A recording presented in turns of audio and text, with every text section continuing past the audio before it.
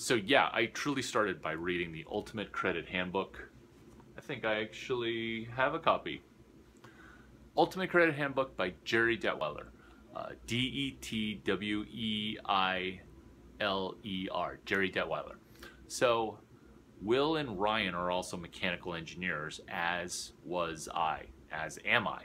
Because I guess once you get that degree, you're an ME for life. There are so many immutable laws to money that are just unchangeable. So money is a store of value, it's a method of exchange, it's a unit of account.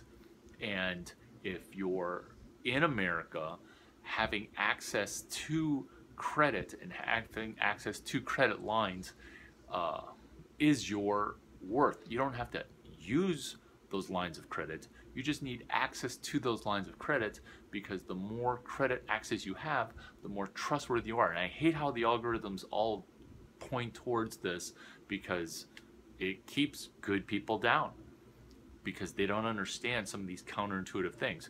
So when you crank through and grind through mechanical engineering, when you crank through and grind through CS, computer science, or if you're a student athlete and your coach is telling you things that are super counterintuitive, like back, flip your hips, or first step back. I mean, there's all these weird things.